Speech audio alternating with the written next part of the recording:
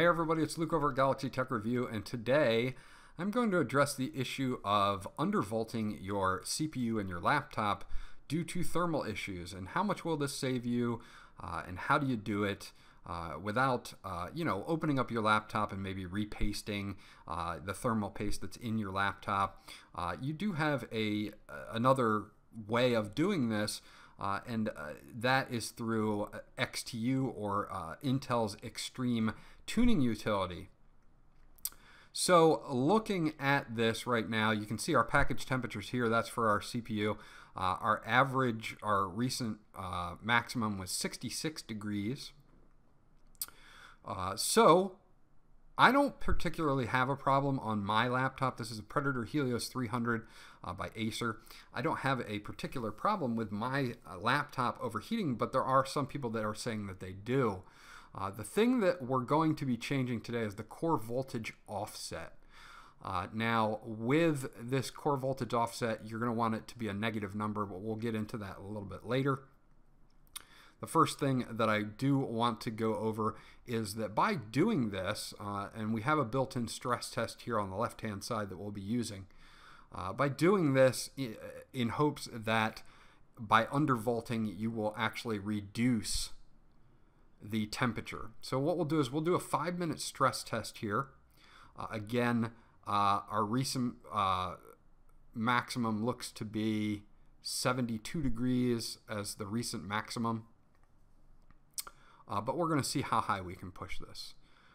Let's see how high we can get this to go in our stock settings with a stress test just for 5 minutes to see what we're going to do. Now, obviously during gaming, you're going to be doing a lot more than 5 minutes, but we're going to push it and see what undervolting will actually do and what kind of benefits we will get from that. So I'm going to run a 5-minute stress test, and I will fast forward through this, and then I will come back and we'll see what our maximum temperature was during that 5-minute stress test.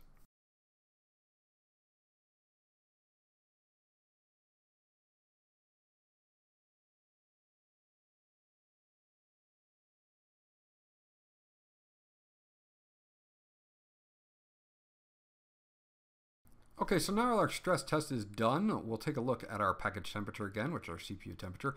It looks like it got to a maximum of 77 degrees Celsius during our 5-minute stress test. And again, obviously this isn't going to be a total indication of what benefits you're going to get here from just doing a 5-minute test. Obviously when you're gaming, you're going to be gaming for an hour or 2 hours or 3 hours or whatever, but that would just be huge on the video. So we're just going to give it a benefit of just doing this. So I'm going to clear this out. I'm going to close XTU so that we can get this set up again with our recent temperatures. And we'll go back in and we'll relaunch this.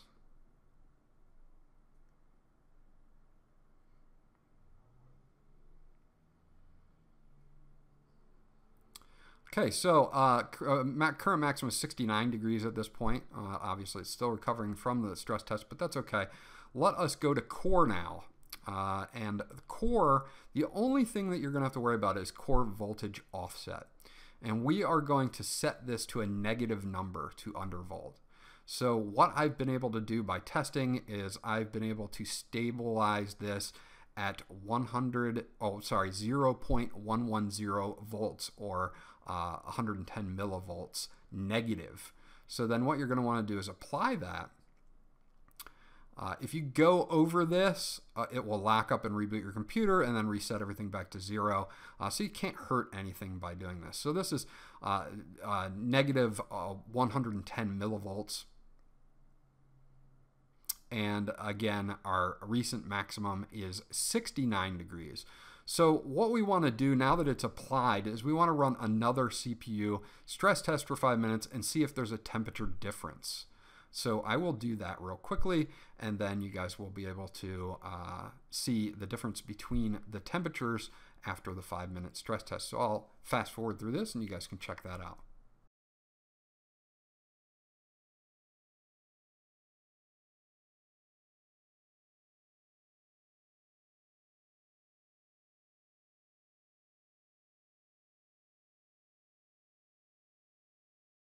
So our second test has now completed, and what we're going to want to look for is any changes in maximum here.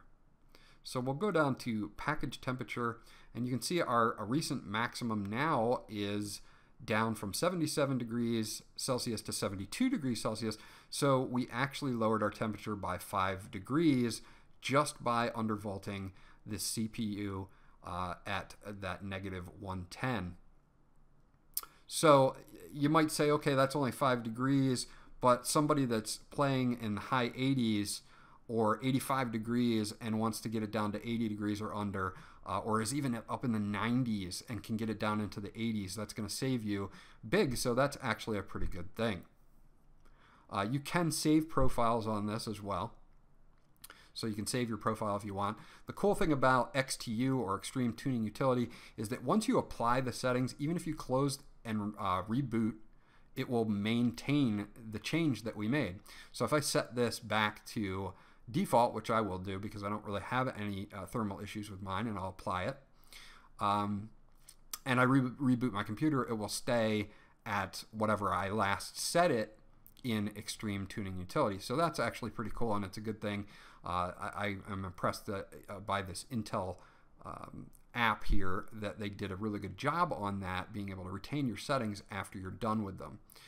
So it's kind of a set it and forget it type thing. If you know that you want to undervolt because it runs kind of hot, then you undervolt, you set it. Once you apply it, and even when you reboot, it will come back up still with those settings. So that's awesome. You can monitor your battery here. You have some advanced options as well that you can go over in XTU. You can change your max step size. So if I want to change my voltage in increments of tens, or millivolts in increments of tens, I can change that to 10, but I'll just leave it at 5.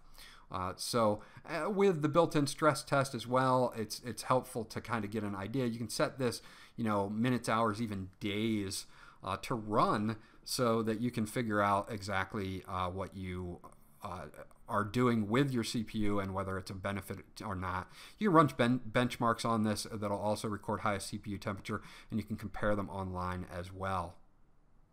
So let me know in the comments below if you have a laptop that overheats. Also, let me know if this helped you in any way. Again, my laptop doesn't really have any problems with thermals or pasting, but I still saved or lowered my temperature by 5 degrees Celsius just by actually undervolting this particular i7 7700 HQ. So that's the mark if you have that particular processor to use, is negative 110 millivolts. So that's what you're going to want to shoot for. I tried 120 and it locked up and rebooted and just reset me to default. So 110 seems to be the stable undervolt for the i7 7700 HQ. Again, leave me comments in the comment section below.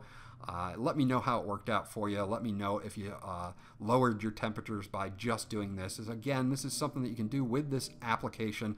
You don't have to, repaste your GPU and your CPU and rip apart your laptop to do anything. Again, your mileage may vary. I've heard of people getting 10 or 15 degrees lower by undervolting their processor. I didn't see obviously that much, but we only did a 5-minute test as well. So, your mileage is going to vary based on your laptop model, its fans, how well it was pasted, and all of those other things as well. So again, leave me comments. Let me know if this helped you out. This was Luke from Galaxy Tech Review. If you guys haven't liked yet, please do so. If you haven't subscribed yet, please do that because it always helps me out. And I'll check you guys out on the next video.